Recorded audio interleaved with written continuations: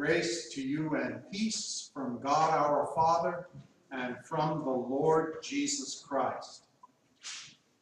First, let's take a look at verses 16 and 17 of our gospel lesson. It said, "A certain man made a great supper and bade many." That is, he invited many people. And he sent his servant at supper time to say to them that were bidden, "Come, for all things are now ready." What is Jesus talking about? He's talking about God's preparation and bringing to pass the kingdom of God, everlasting life, the forgiveness of sins, and eternal salvation. And he speaks of it as a great supper because he himself is sitting at a supper table at a big dinner that was given by his opponents, who were watching him to see if they could catch him slipping up at something. So, he describes the kingdom of God as a great supper to which many are invited. Now, the supper is great for a number of reasons. Number one, because of who prepared the supper. God. All right? This is God's work and God's gift, and therefore it is great, surpassingly great. It is also great because of what is served at this supper. In the kingdom of God, that which is given to those who come is the full forgiveness of all their sins, acceptance with God in fellowship, table fellowship, all the grace and gifts of God that are given to us in the gospel and in the sacraments, Jesus Christ himself, who comes to us and gives us eternal life. And that's what makes it a great supper, because of the greatness of what is served at this supper. The supper is also great because of its utter uniqueness. What you receive in the kingdom of Christ, you can get nowhere else. No other human institution, no philosophy, no outlook on life can give you the things which Jesus gives you in the kingdom of grace and in the coming kingdom of glory. And so it is indeed a great supper, a supper given by God, a supper which gives eternal salvation in all of its ramifications, and a supper that we can get nowhere else than at the hand of Jesus. When he says in this text, "Come, for all things are now ready," he refers both to the promises of the Old Testament when God sent out the initial invitations, and then to the finished work of Christ. Because Jesus obeyed God's law on our behalf, and because he paid the penalty in his own body for our sins, our eternal salvation is an accomplished fact and reality. Everything that we receive is finished, given, and received in the grace of God. We're not building anything. We're not contributing anything. We are the receivers of the finished work of Christ. And that, my friends, is wonderful news. That God is not calling us to put our best foot forward and to give it the old college try, but rather the Lord is calling us to receive all the benefits that have been purchased and won for us in Christ. Now in verse 18 to 20, they all with one consent began to make excuse.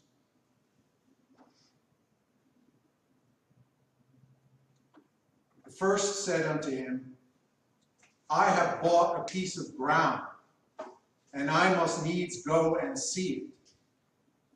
I pray thee, have me excused. And another said, I have bought 5 yoke of oxen, and I go to prove them. I pray thee, have me excused. And another said, I have married a wife, and therefore I cannot come. So here, in this part of our lesson, we learn that most people to whom the invitation comes, most people who hear the preaching of the gospel, most people who are promised the gift of everlasting life, by their own fault, they refuse to receive it. They despise the gospel, and they prefer the things of this world. And so, whatever the excuses that people make in their lives, the reasons why they put off the preaching of the gospel, they put up the stop sign in front of the preacher, and they will not have all the bounty of the kingdom of God. They do so by their own fault, and they miss out on the one thing needful that they can receive no place else. Now the servant comes and he reports this to the householder. He reports this to the Lord. It says then the servant came and showed his Lord all these things.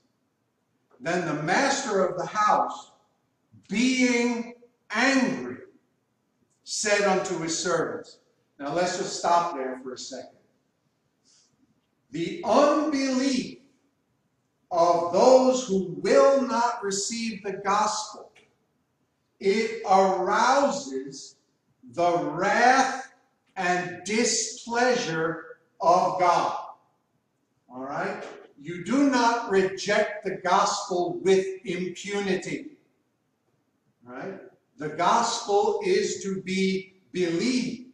It is to be received.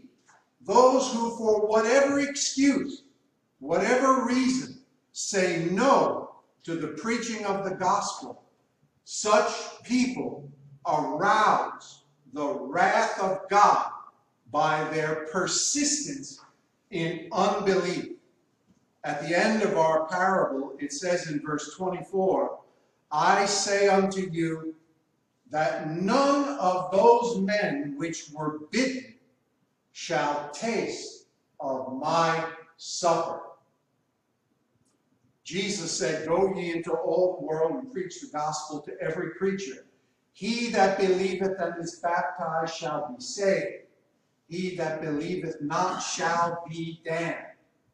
And so it is here. None of those who were bidden shall taste of my supper. Instead of receiving it with faith and being baptized, they pushed it away from themselves, and they will not taste of the Lord so long as they remain in impenitence and unbelief. But the last thing in our text today, so let's just review. Number one, The great supper is the gospel. It is the kingdom of God in Christ. It is great because of who gives it. It is great because of what is served, and it is great because of its uniqueness. But most people who hear the gospel, despise Christ, and prefer their own way.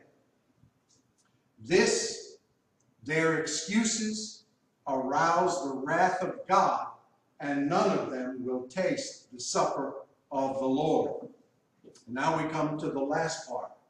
The last part today, the kingdom and salvation of God in Christ comes nevertheless. All right? The unbelief of the many does not cancel out the truth of the gospel. And so here, though they despise it, though they will not have it, the gospel comes and it does its work. It says here in our text that the master said, "Go out into the streets and lanes of the city and bring in hither the poor and the maimed and the halt and the blind. Bring in whoever will come in, regardless of their status and their condition." Go out and bring people in. Now, Jesus mentions the poor and the maimed and the halt and the blind because those were the people that in his society were considered to be worthless people. Right? They were considered to be worthless. Their condition was obviously a sign of God's displeasure with them, and so everyone looked down upon the poor, upon the maimed, upon the halt, and upon the blind. Right? But these are the ones who are invited to come into the supper and to fill the master's house. And they come. And they come as people who never dreamed that they would be a part of such a wonderful thing in their lives. They come as people who have struck gold. They have come as people who can't believe how fortunate they are to be in a situation where they get to enjoy something they never thought they would enjoy in their lives. You see, and that's the nature of Christian faith. Christian faith receives the gift and rejoices in the gift and is thankful to be included by the grace of God. So the servant comes in and he says to the master, "It is done as you said, and yet there's still room. There's more room." And the master says, "Go out into the highways and into the hedges and compel them to come in. Earnestly urge people from every walk of life, from all over the world, from hither and yon. Compel them to come in. Urge them strenuously. Preach the law in all of its fullness and preach the gospel in all of its sweetness. Compel them to come in, and that my house may be filled." Listen, the kingdom of God has come in Jesus Christ. The gospel is God's invitation to everyone to come and to benefit from this wonderful reality. Many people despise it and refuse it. But thanks be to God. The gospel is still the gospel nevertheless. And we get to rejoice in the fact that it has come even to us. Amen. peace of God that passeth all understanding keep your hearts and your minds through Christ Jesus.